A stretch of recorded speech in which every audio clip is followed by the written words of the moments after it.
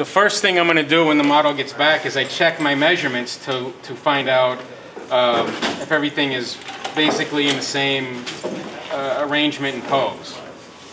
So don't immediately just start drawing in and not check your pose. Turn your head a little bit that way.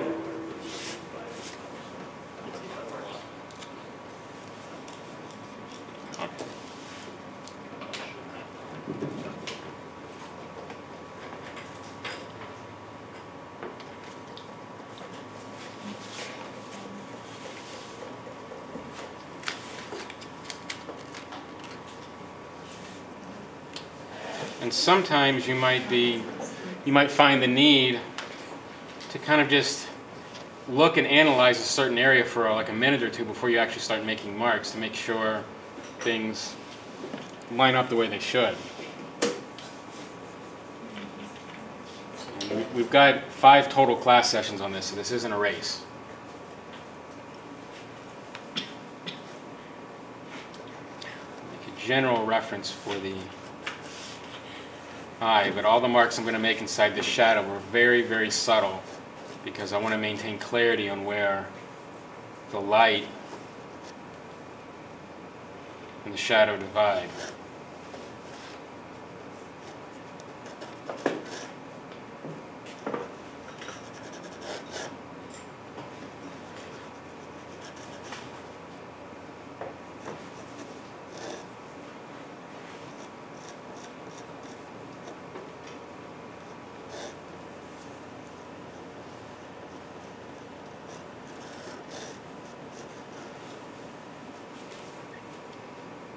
And very lightly I'm going to put a line in right here to give myself a reference. It's basically on both edges of that highlight that's running across her head.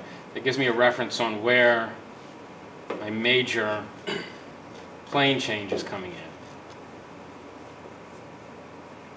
in. And right here is the very top of that cheekbone.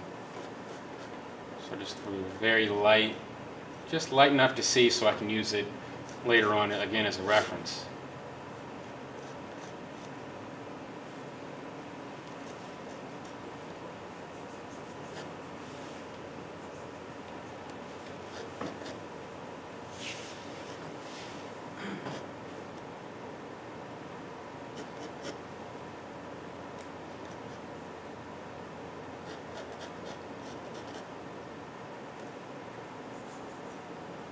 And then right on the nose, I see that highlight you can see running across the edge of the nose. That's basically kind of like the way this edge of the shadow is coming in.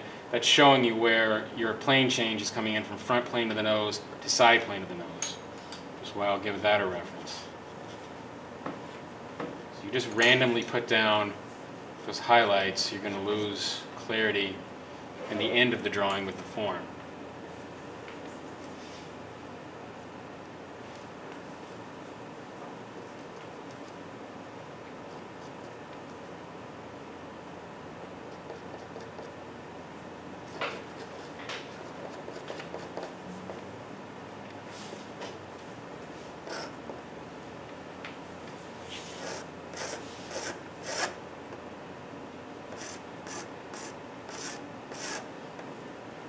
Here on this side is actually covering the ear now, which actually I think is kind of better than it was before, so I'm just going to go with that.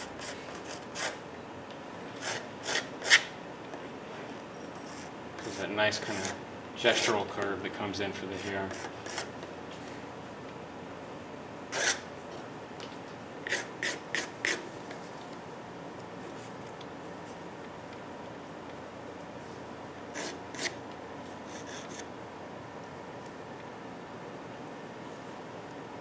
Clean up some of the light mass, some of the area around.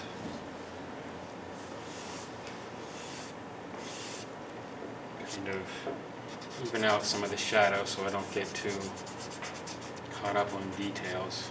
Got some of the smudging.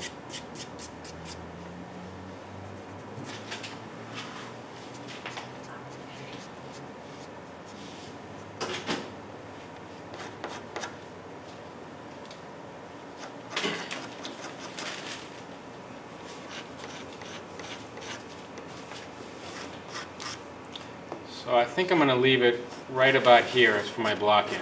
On Wednesday, we're going to get into color with this.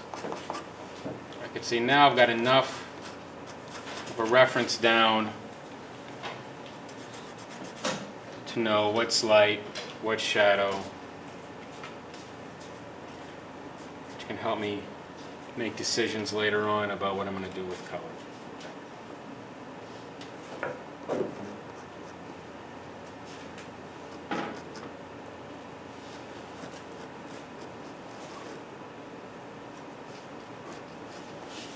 A little shape of light on the mouth.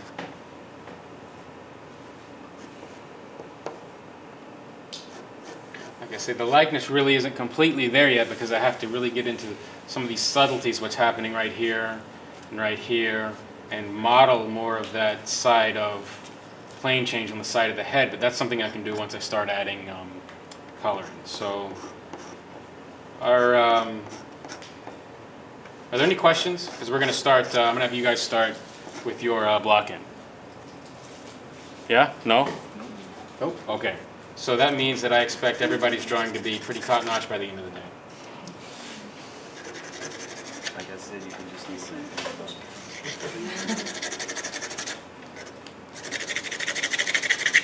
All right.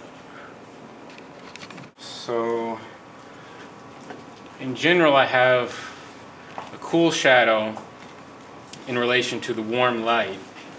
And my first priority is I'm going to say, well, I need to get something that's in the darker valued range, not pure black, because obviously the hair is darker in a lot of parts than the shadow on the head, but something that's a darker value and kind of shifts in the cool direction as far as I can find. I can just use the side to test some of the colors. This is like a dark reddish violetish color, which sort of goes in the cool direction towards red.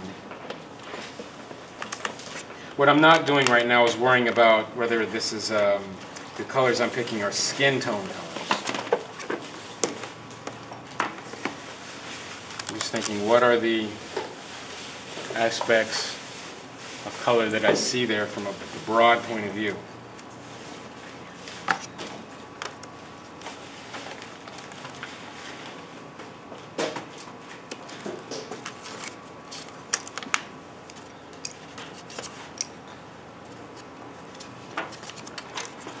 So, shadow is clearly darker than the light mass up here. The darkest part of the dark mass, or the shadow mass though, would be the hair right here. So I'm going to start finding myself moving back and forth between these areas. And this little red reflecting color that's coming in, I'm probably going to reference that a little bit later in the drawing. I'm not going to go and try to nail it right from the beginning.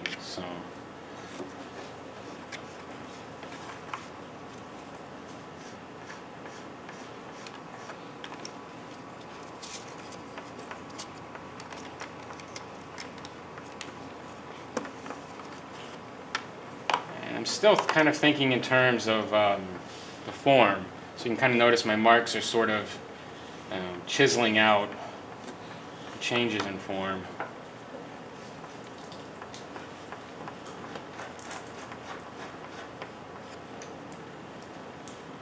Just the ear that comes in. And if anything, I'm going to err on the side of being a little too dark rather than a little too light.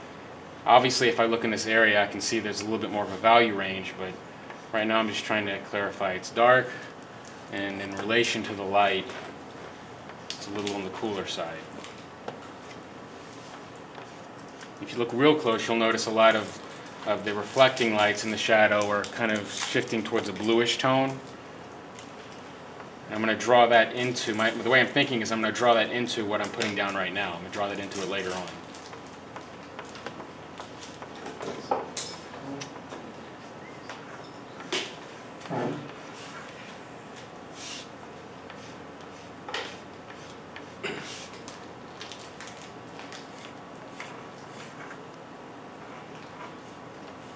So these marks I'm making are not, in terms of the direction, they're not being made arbitrarily. I'm thinking about how they're going with the form.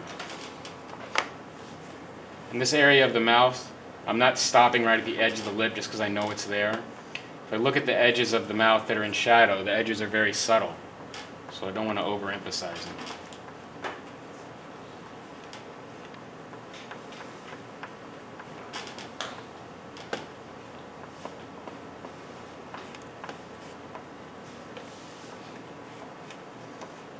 Kind of taking the point of view that I'm leaving the tone of the surface as my light mask as long as I can, so that's why I'm leaving this area of the lip, the tone of the board.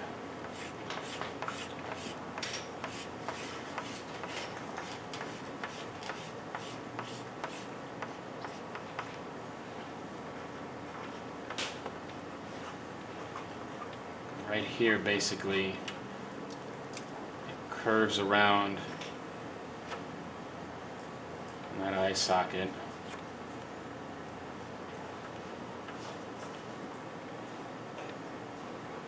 I'm also thinking about pressure I'm putting on the pastel as well. I'm basically putting a pressure like this. I'm not going like that, all right? Because I want some of the value I put down with the pencil to kind of work for me as best I can. You know, I want to exploit it as much as I can. It's sort of a similar concept to oil painting in the sense that when I'm putting a mark down like this, I'm sort of working in a transparent to semi-transparent kind of manner, meaning I'm letting some of that underneath tone show through.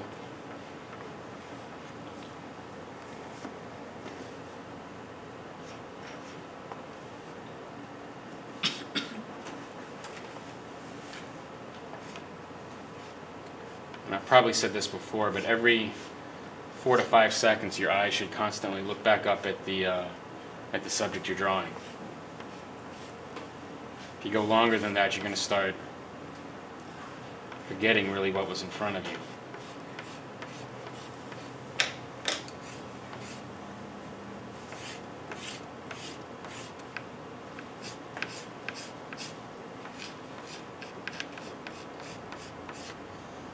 And I have darks here, and the hair in shadow kind of shifts towards a dark bluish violetish kind of tone.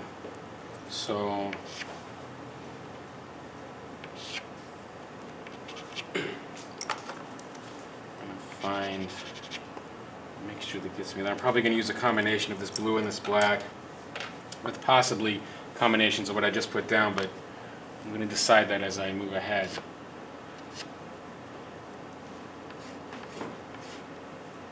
I think a big mistake to make right now would be to say, well, the hair is dark, let me make it evenly the same value all the way down. If I look very carefully, I notice that some areas are getting hit with light, some are not, so it's not the exact same value all the way down.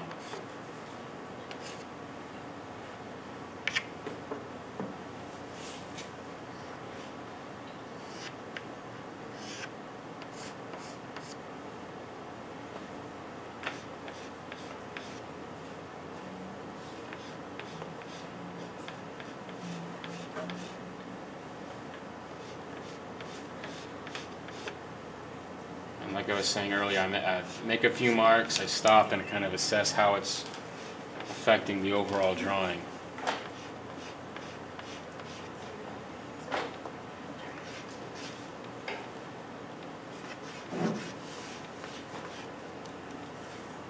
And I'm sort of thinking ahead right now as well. I can tell, if anything, I'm putting this blue down, which is cooling off the shadow around the hair, but to a certain extent, if I left it that way, it'd probably be too much blue. So I'm already thinking ahead that I'm going to come back in a later pass and alter that a little bit and shift it a little more towards violet as I work ahead.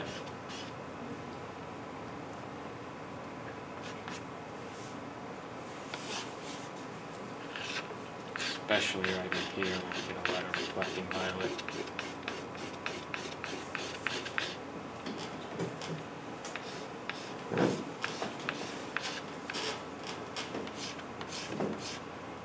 And I pretty much have my basic proportions laid down, but if I find that I'm off somewhere as I'm moving ahead, then I'm going to make the necessary change for the proportions and the shape. So I am, to a certain degree, still analyzing that my shapes are where they need to be, my alignments are where they need to be, and I want to make sure that I always keep clear where's the light, where's the shadow, because even though it's not done right now, it's pretty obvious that the light's coming from above and all of this is in light and here's your shadow. So, and I'm going to make a reference to the background, which will help me in the future deal with these warmer parts of the hair that are in front of it. The background is basically a blue that's more intense than the hair.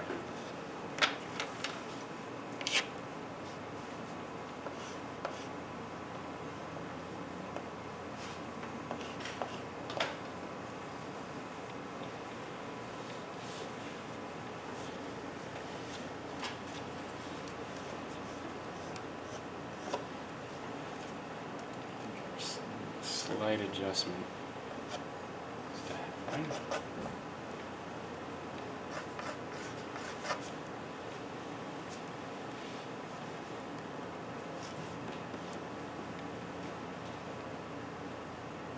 It's a little off on the top of the head.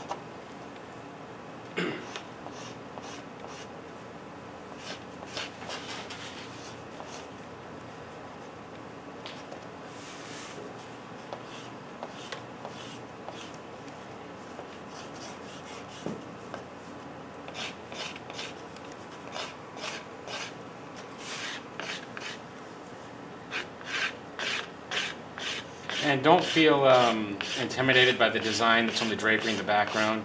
I'm not expecting you, with the time we have, to get all of those little, lines and changes in the design. Just think about that drapery in the background as, variations in value and temperature and intensity. If you have time to get some of the design, then that's fine, but don't feel obligated to do it. Keep your focus on your big shapes.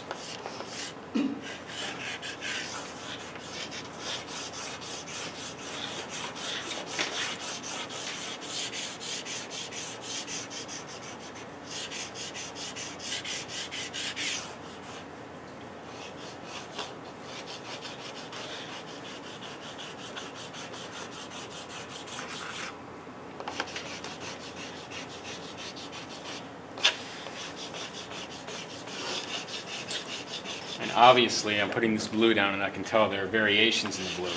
This is just the first pass. I don't want you to think that it's being put down just because I think the whole thing is just this even blue. It's clearly not.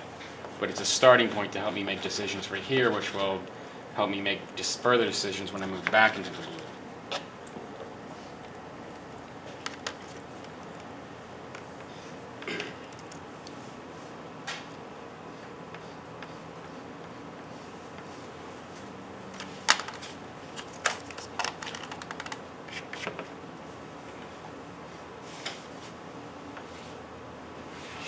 In terms of relativity, you can kind of tell, I put this violet pastel down here, it looks darker.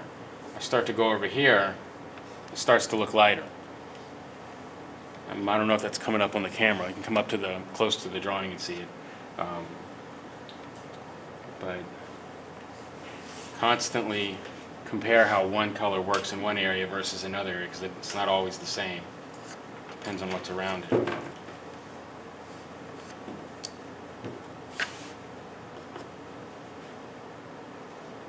Right through here, I have this reflecting light coming in,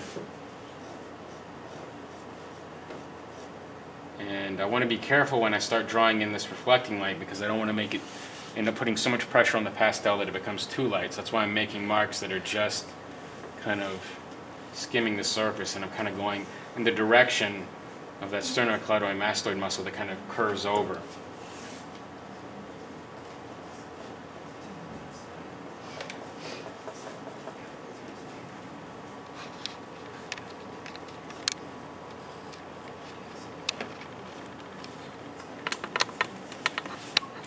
Just this.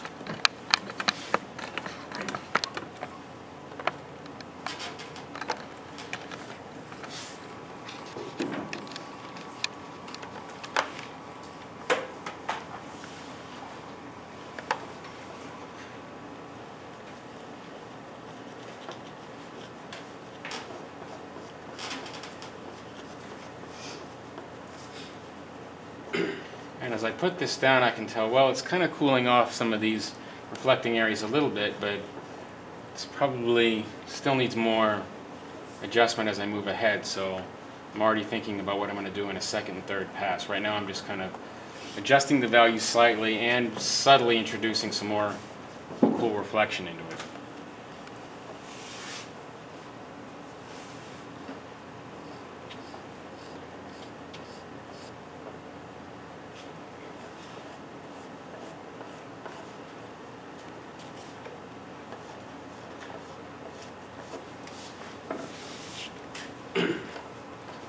Here catches some of that full reflecting light.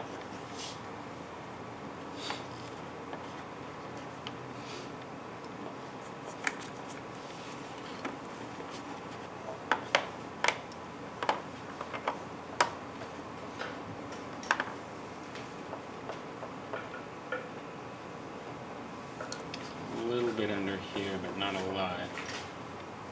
So over here. You can kind of tell I'm moving around all over the drawing. I'm not getting fixated on one area.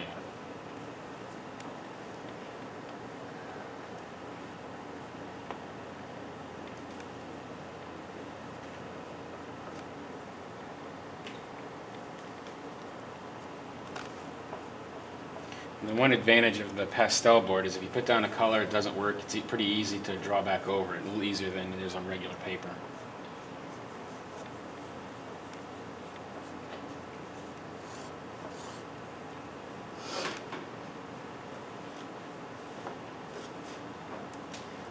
That clavicular notch where this muscle comes in.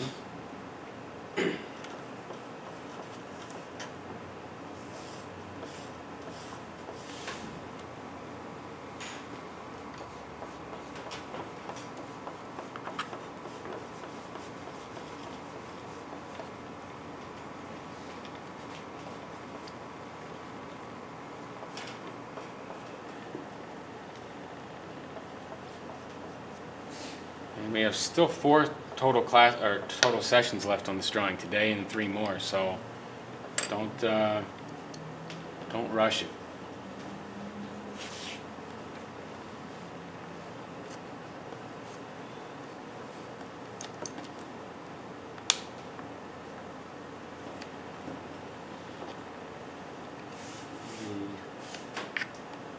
Reference a little bit of what's happening in the eye in terms of the darker darks, and I really emphasize that it's a little bit of what's happening in there. I'm not trying to put everything I see in the eye. I'm putting the most noticeable parts. I don't see every part of the contour. Parts that are most noticeable to me are the ones I want to put in.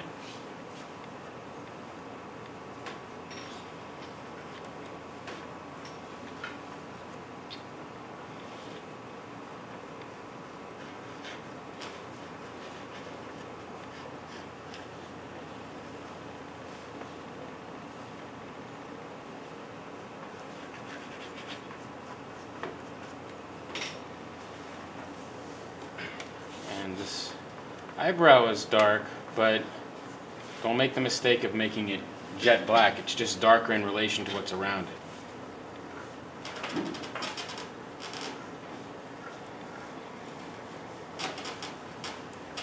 Subtle reference to the nostril. Not too much of one. And the nostril on the other side is kind of deeper in shadow, so I'm not going to try and give it too much of an outline either.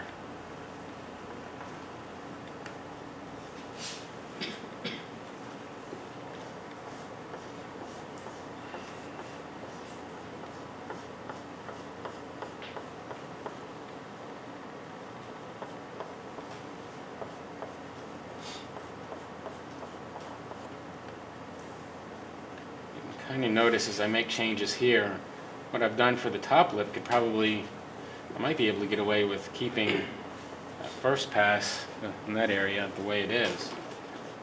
Might not have to do much changing, but I won't make that decision for sure until I work farther into the shadow.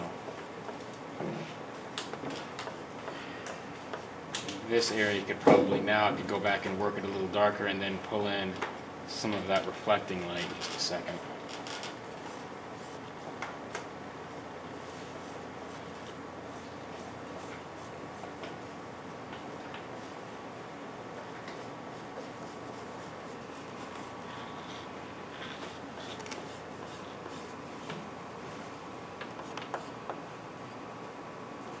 I have a lot of contrast in this shadow in terms of there's a lot of variations, a lot of temperature shift, and even though it's dominantly a cool shadow, there's still some areas that are a little cooler than others. There's, you know, value shifts. That's why I'm giving so much attention to it.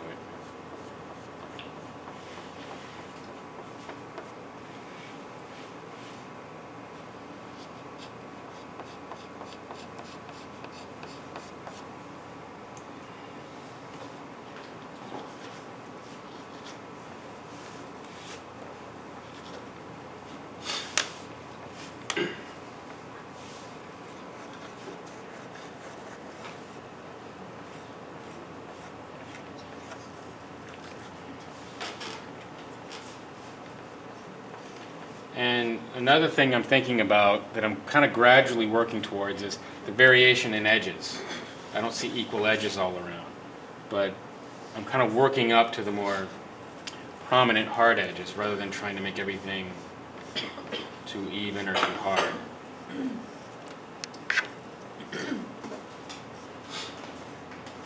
And the tendency sometimes, because there's that red reflecting coming up, the tendency is to make it a lot lighter than it actually is. If you look really close at the red reflection under her chin, it's still a lot darker than what's going on in the light mass. It's really, in that area, a temperature shift and an intensity shift more than a dominant value shift. So I'm taking a more intense, darker valued red.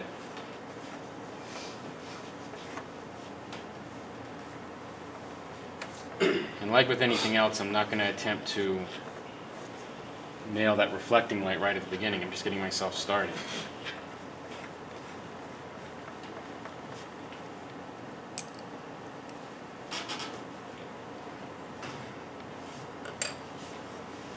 And you might be surprised that you find out that you end up not using as many different colors as you might think you would. You just use varying degrees of a limited amount. Because right now I've only used, what, 4 different sticks?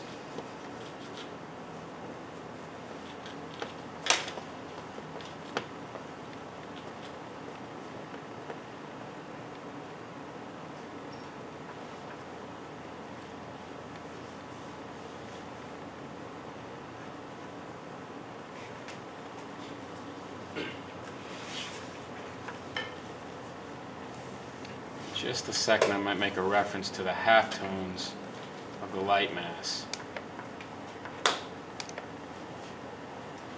And I don't want to mislead anybody into thinking that I'm trying to bring the shadow to an area where I'm never going to touch it again. I'm just trying to work it up as much as possible before I start trying to put in too many light valued areas in terms of the light mass.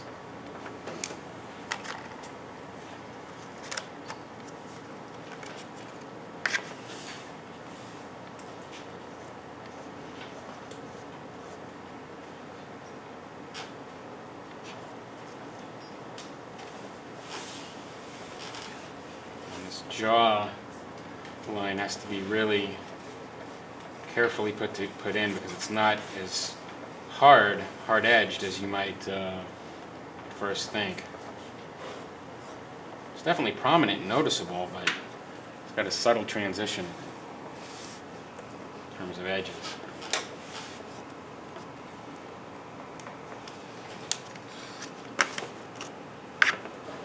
I'm going to reference a little bit of what's happening in the transition area into the light for the halftones.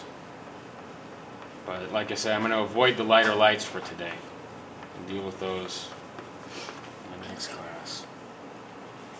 So this side, if I compare the two sides of the head, this side is slightly darker than that side. And if I look right here where the light and dark meet, it's kind of a dark halftone. It's it's much warmer than what's happening in the shadow. So as soon as I put this in, I'll have a reference to know how much cooler should I make this shadow. Does it need to be a lot more or just a little bit more? I'm still taking the strategy of working from darks gradually, slowly towards lights.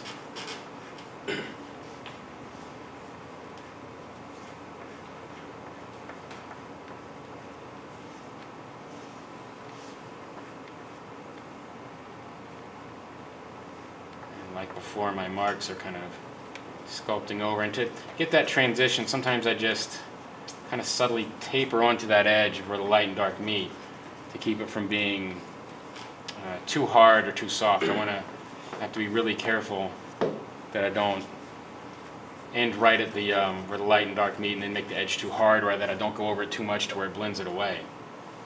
If you have to, you can always practice to the side of your drawing board and mixing two colors to get the feel for how much pressure to put down in each area, because not all the edges are the same.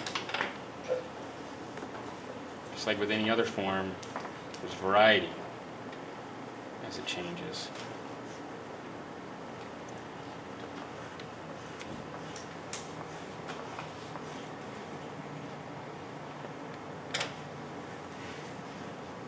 It's the front plane of the head, so my marks are going to go in this kind of slightly horizontal direction and then shift downward to the side plane.